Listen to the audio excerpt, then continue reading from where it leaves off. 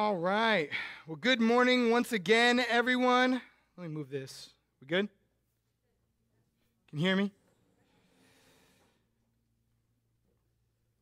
Well, I am really grateful that I get the chance to preach to you once again. I feel like I've been doing this a lot lately. You know, you're seeing a lot of this face, and I'm getting really sick of my hair now. It keeps like falling in my eyes. It's driving me a little crazy.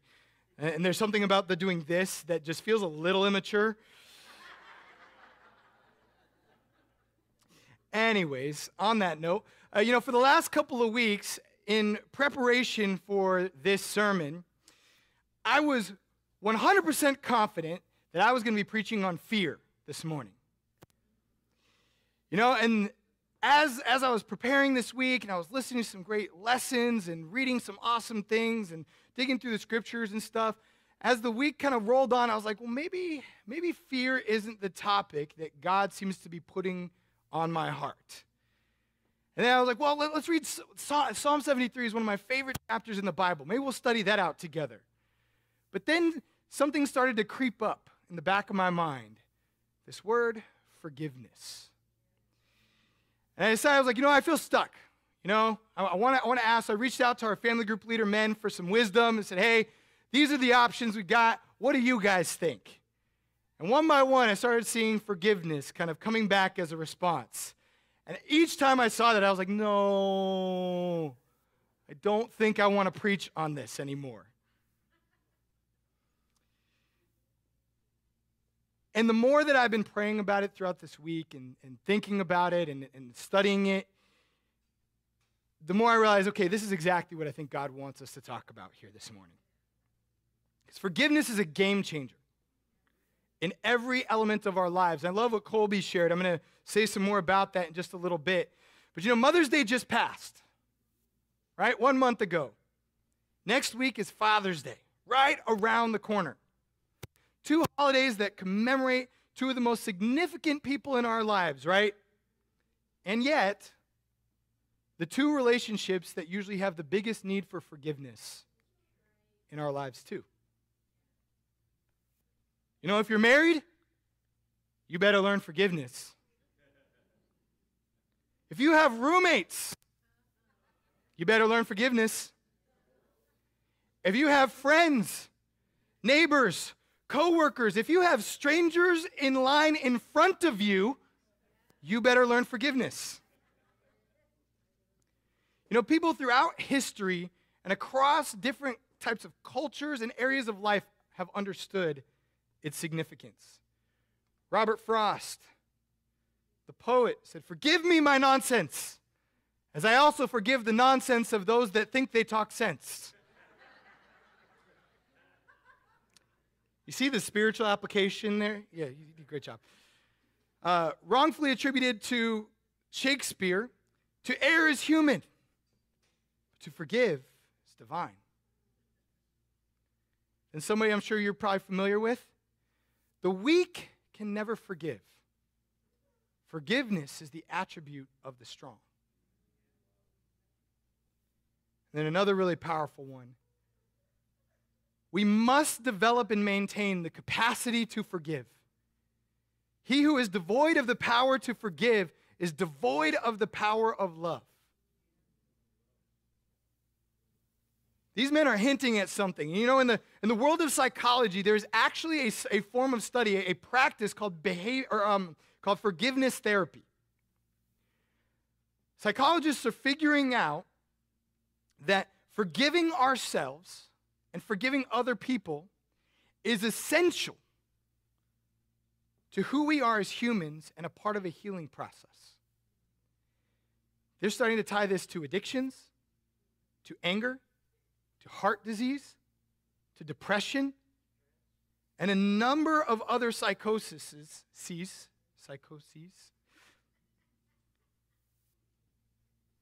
These things are tied directly to a lack of forgiveness. One site I read actually made mention that this doesn't have that forgiveness doesn't need to have anything to do with religion, because they are learning how necessary it is to the health of who we are as human beings.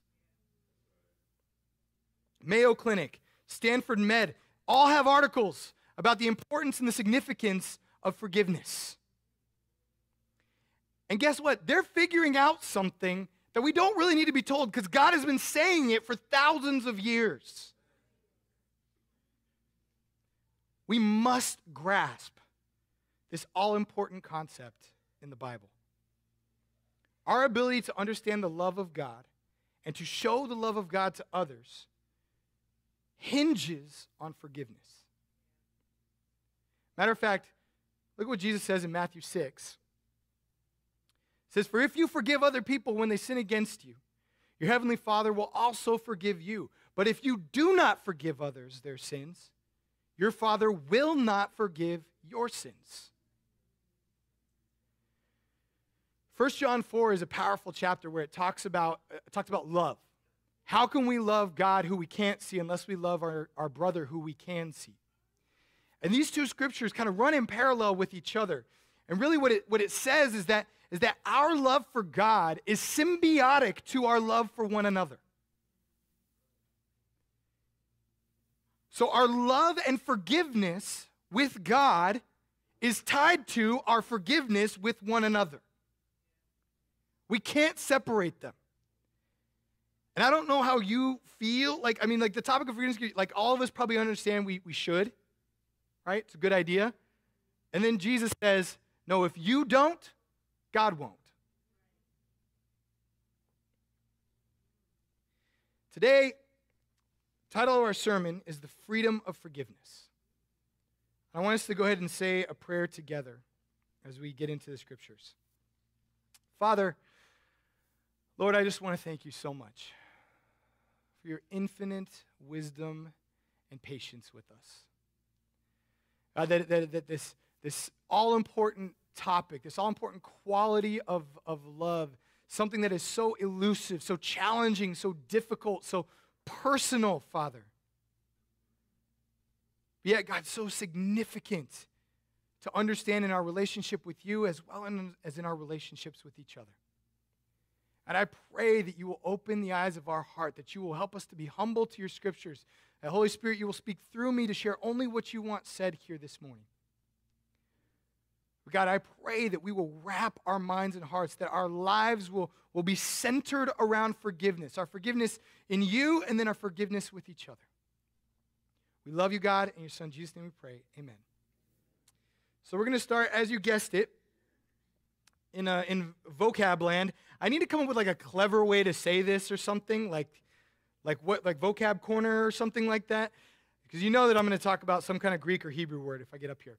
Aphiami, the word for forgiveness. Aphiami, 162 references in the New Testament. The literal definition of this word is to release.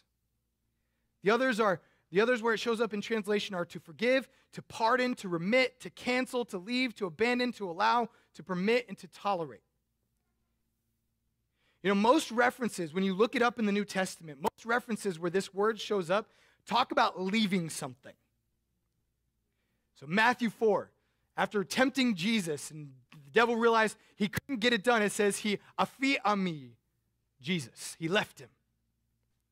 The disciples, when Jesus called them to the mission of discipleship, the mission of making disciples of all nations, they pulled their boats and their nets up on shore and they aphiami right there on the shore. And I love even that picture, that mental picture. That's kind of what, when we even think about forgiveness, this is a great mental picture to have in mind, is the disciples taking their nets and dropping them, leaving them behind to go and be with Jesus. Colby brought it up, but in Jesus teaching the Lord's Prayer, teaching his disciples how to pray, he said, God, forgive us our debts as we forgive the debts of others. Another way we could translate this is, God, help us to leave and release our debts before you as we relieve and leave the debts of others. To lay them down, leave them behind. And I want you to take a second to imagine a world without forgiveness. Yeah, terrifying, isn't it? Okay, I'm going to show you a story. So this is there's a story, this is a real story, called the Spite House. Okay? In the 1950s in Virginia City, Nevada, there were two miners that disliked each other very, very much.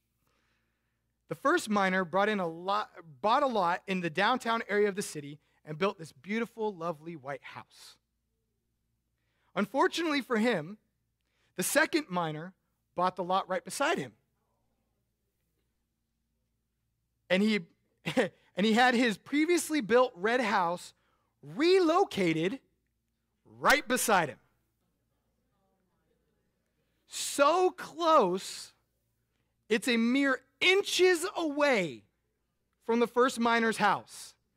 So it meant the White House no longer enjoyed the same sunlight, no gentle breezes, just the cold, sterile, red brick house view of your worst enemy. This is a great picture to me of a world without forgiveness. And the reality is, even as Colby brought it up earlier, is that a lot of us are living like this.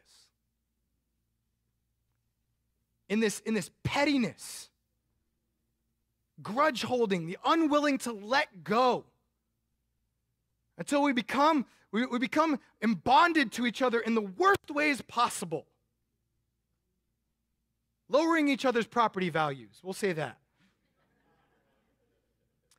I want to go back to the scripture that Colby read in Matthew 18. Actually, we're going to be right before it. Sorry. In verse 15,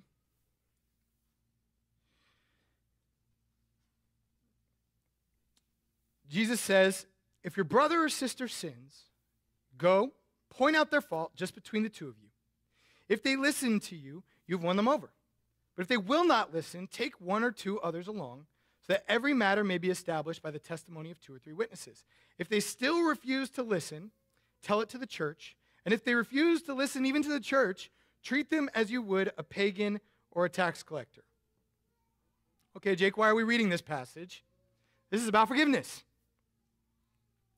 Well, here, Jesus gives us instructions of what we are supposed to do if someone sins against us, right?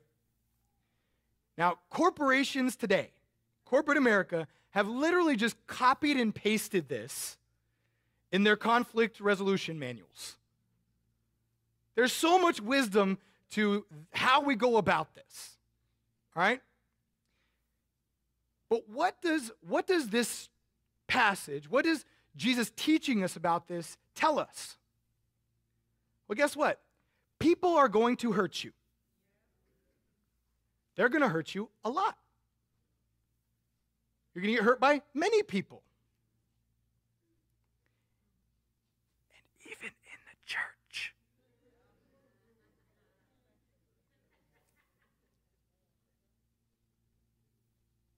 If you notice, he says, if your brother or sister, the spiritual people in your life, where we're supposed to feel safe, and this is God's house, and we're about love, and we're about doing things righteously and honoring, guess what? It's still going to happen. And it's going to happen a lot. So much so that Jesus said, I got to teach you guys how to deal with this so you don't kill each other. Building brick houses next to each other and whatnot. So right after this teaching is the story that Colby read for communion. And I want us to pick back up at that. I'm going to read it again, verse 21. This parable, this story is too good to pass up. It says, then Peter came to Jesus and asked, Lord, how many times shall I forgive my brother or sister who sins against me? Up to 7 times? Jesus answered, I tell you, not 7 times, but 77 times. Therefore, the kingdom of heaven is like a king who wanted to settle accounts with his servants. As he began the settlement, a man who owed him 10,000 bags of gold was brought to him. Since he was not able to pay, the master ordered that he and his wife and his children and all that he had be sold to repay the debt. At this, the servant fell on his knees before him. Be patient with me, he begged, and I will pay back everything. The servant's master took pity on him, canceled the debt, and let him go. But when the servant went out, he found one of his fellow servants who owed him 100 silver coins. He grabbed him and began to choke him. Pay back what you owe me, he demanded. His fellow servant fell to his knees and begged him, be patient with me and I will pay it back. But he refused. Instead, he went off and had the man thrown into prison until he could pay the debt. When the other servants saw what had happened, they were outraged and went and told their master everything that had happened. Then the master called the servant in. "You wicked servant," he said, "I canceled all the debt of yours because you begged me to. Shouldn't you have had mercy on your fellow servant just as I had on you?" And in anger, his master handed him over to the jailers to be tortured until he should pay back all he owed. Deja vu. Right? God knew we needed to hear this passage a lot today. And I think Colby did a fantastic job demonstrating our personal need for forgiveness in this passage. Right? That we have a debt that is beyond our ability to pay, that has been forgiven. And it doesn't matter if you've been a Christian for 30 years, for 2 years, if you're not a Christian yet, all of us have a debt that we are unable to pay still. You're still racking up debt. But we're going to continue the discussion here for the other side of this parable and look more in depth at how this needs to show up in our relationships with one another. You know, it says Peter, after Jesus got done doing his teaching, you know, at the beginning of this chapter, in chapter 18, the disciples are arguing over who's the greatest. And they go to Jesus and say, "Jesus, tell us who's the greatest in the kingdom." And he goes and he tells them about children. He invites the children to come up. You know, the story, let the little children come to me. You got to become like one of these. He talks about how valuable kids are, that God loves them. We need to protect them. And then he transitioned into this conflict resolution thing that we just read. And then Peter jumps in, kind of high and mighty. I think he was riding right off the heels of who's the greatest in the kingdom. He's like, "Well, I'm going to show these disciples what's up. Lord, got a question for you." So I know the tradition, the Old Testament says, forgive 3 times. What if I forgive 7? Ooh.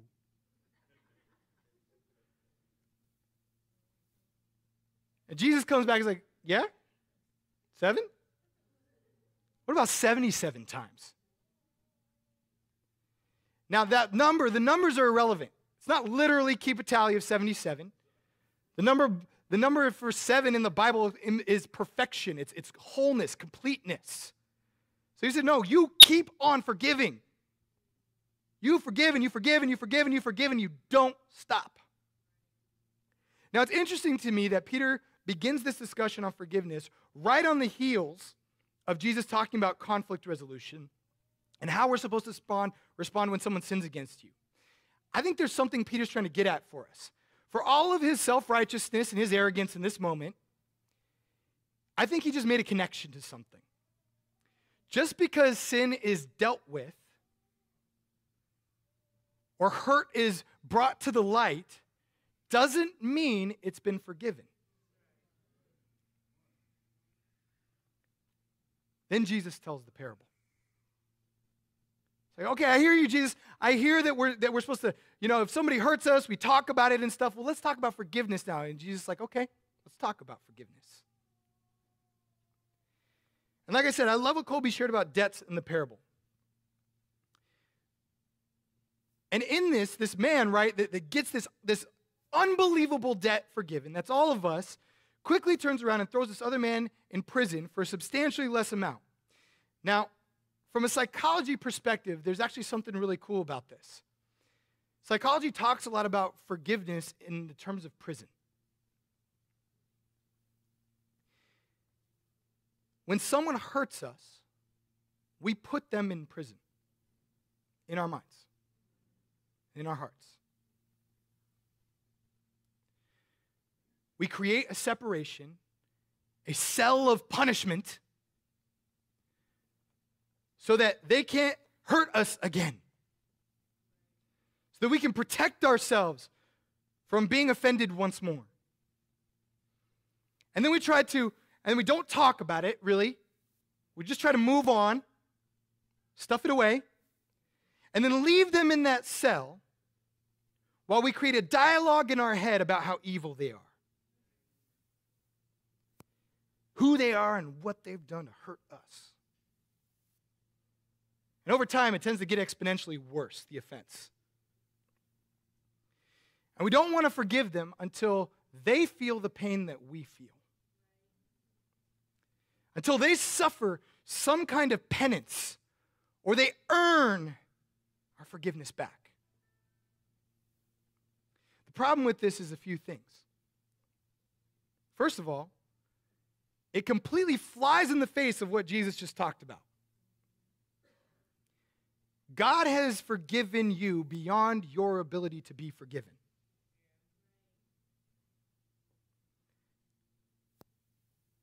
The other side of this is that unforgiveness imprisons others without acknowledging the prison that we deserve. You deserve this, while me over here, I'm innocent. And Jesus is trying to rebuke that part of our hearts. The part of us that says, well, they don't deserve forgiveness. And Jesus says, well, yeah, neither do you. But God loves you enough that he gives it to you anyways. Well, Jesus, they hurt me. You put me on a cross. And did you hear what I happened to say when I was up there? Father, forgive them. They don't know what they're doing. But the second problem with unforgiveness is that it ignores who the true enemy is. The Bible tries to remind us the battle is not against flesh and blood. You're not my enemy. I'm not yours. It's not my wife. It's not anybody in my life that I feel hurt by. They are not the enemy. The battle is not against flesh and blood, it's against the rulers and authorities in this dark world.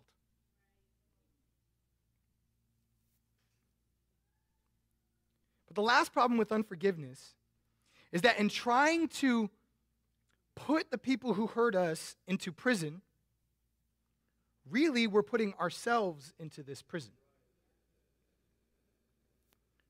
We create isolation. We let Satan feed us bitterness. And we hurt our relationships that have nothing to do with the person who actually hurt us because of that person that we won't forgive. They're not in prison. We are. Nelson Mandela has an amazing quote. It says, as I walked out the door toward the gate that would lead to my freedom, I knew if I didn't leave my bitterness and hatred behind, I would still be in prison. He understood this concept. And when you think about his life, when you think about what he suffered, he didn't deserve that. But he knew if I hang on to a lack of forgiveness, it is going to keep me shackled for the rest of my life. I am still going to be sitting in that cell. There's a powerful truth here. Because on the other side of this, just as unforgiveness creates prison, forgiveness is the only way to freedom. It's the most freeing thing we can ever do. But I want to clarify what it is and what it isn't for a second. Forgiveness is not being steamrolled or being a doormat. It's part of why earlier on in chapter 18, Jesus said, if somebody hurts you, this is how you're supposed to address it. He doesn't say just let them do it. So look, if somebody hurts you, go and deal with it. Matter of fact, you can bring somebody else involved. They're not going to listen. So forgiveness does not mean being steamrolled. It doesn't mean forgetting. That's a mistake. We often take it like, well, forgive and forget. Well, really only God does that. That's not at the core of what forgiveness is. It isn't being quiet about hurts. And it isn't, and this is maybe one of the harder parts of this, it isn't something that they have to accept or understand. It is choosing to release someone from the guilt or debt that you hold over them and wipe the slate clean. Forgiveness is doing this, and here's one that's really difficult to swallow too. Forgiveness is doing this whether they have earned it or not, whether they have apologized or not, made amends or not, have changed or not, or whether they are alive or not, to be able to accept it. Some of us, I know, are through all kinds of history and personal things, you're still holding on to a grudge, to a pain, to a lack of forgiveness with somebody that's already gone. Waiting for words that will never come. And allowing yourself to be stuck in prison because of it.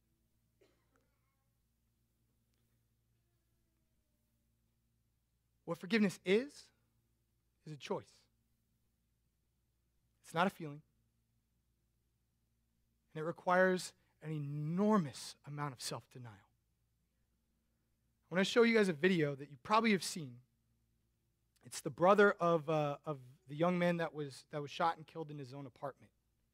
This is the trial of the off-duty police officer that shot him. Just like my brother did, but I personally want the best for you.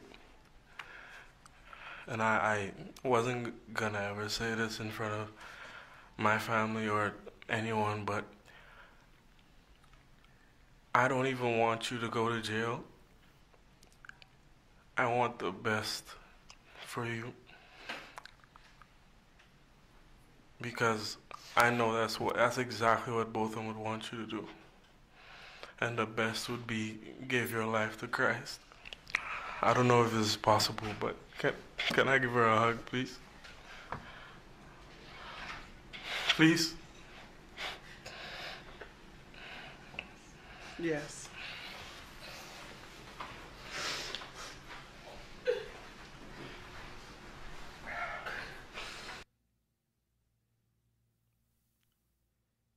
It's hard to know even what to say after that.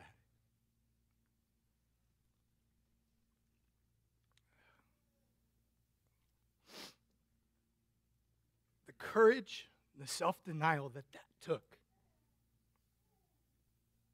to choose to let go of that debt to this woman, to embrace her in love, to share, I just want the best for you. It didn't show the part that before that he said, I want you to know that I forgive you. Despite what my family feels, and his family had already shared a lot of things with her, he said, I forgive you.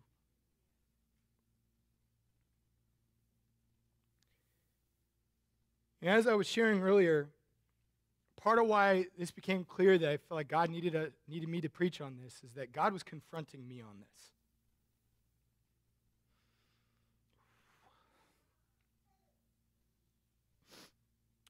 I didn't realize in myself that I had been holding someone in my life hostage. And I had lost sleep. I was having stomach pains. I was dealing with all kinds of anxiety responses, and I wasn't sure where it was coming from. And plenty of other stuff. I'm not going to share who it was or what happened or anything like that. That's not really important.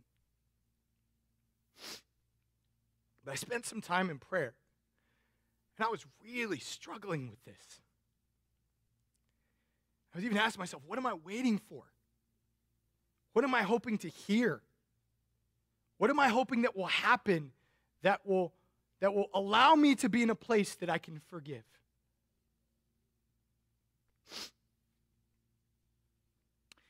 And as I was praying, I was reminded, I was at a marriage retreat years ago that Al and Gloria Baird led together. And the first lesson was all about forgiveness. And they shared something that I'll probably never forget. Is they were sharing about the really the kind of the two layers of what forgiveness really is at its core. That there's the I forgive you for the offense. I forgive you for what you did. I forgive you for what you said. I forgive you for the direct hurt that you caused me. But there's another layer to forgiveness. That is where God is.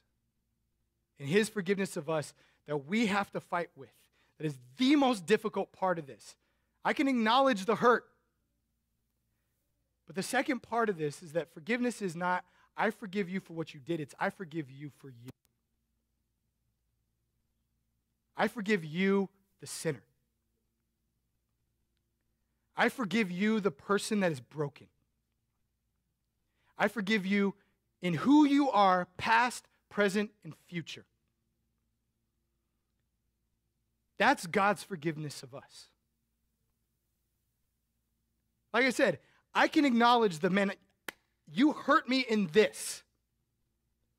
But to know that the part of me that fears that you're going to hurt me again, that part I can't forgive. And that's the part that I was holding on to.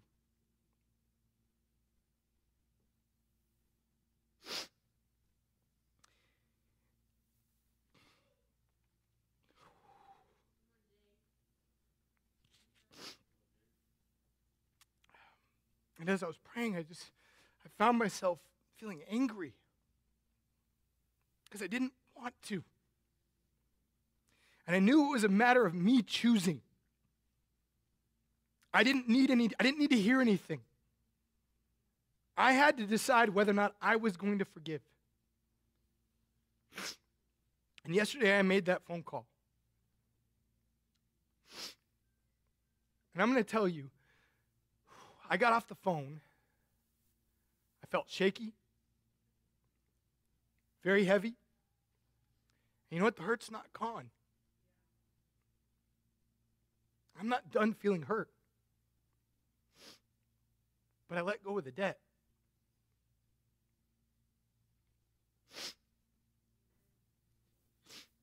And I'm not saying this because I don't want to share this with you because you think that I figured something out with this. I haven't. Because I'm going to need to do it again. And again, and again, and again. Thank you.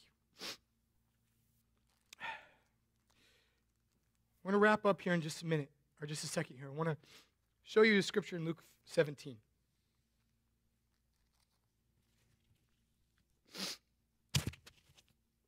In Luke 17, verse 4, Jesus instructed his disciples to forgive. He said, even if they sin against you 7 times in a day, and 7 times come back to you saying, I repent, you must forgive them.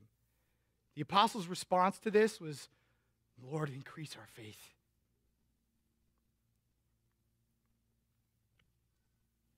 Forgiveness takes faith. It takes courage. But so many of us are holding on to feelings, grudges, and attitudes. Maybe even people here in this room where church is painful for you. Maybe it's your spouse, it's your parents, it's your neighbor, whoever. I don't care. It's time to break these chains. This bitterness, and experience the freedom that forgiveness offers. As we close here, I've got we call it Living Water Challenge. Saw this last week. Marcus did this, and I was like, I need to do this in our sermons. 2 questions for us to wrestle with this week. What forgiveness do you need to seek from God? What are the areas, what is the debt, those bags of gold that Colby was talking about that we need to go and acknowledge before God? Then maybe the harder one for us to wrestle with is, what forgiveness do you need to offer to someone else? You know who it is. You know what it is.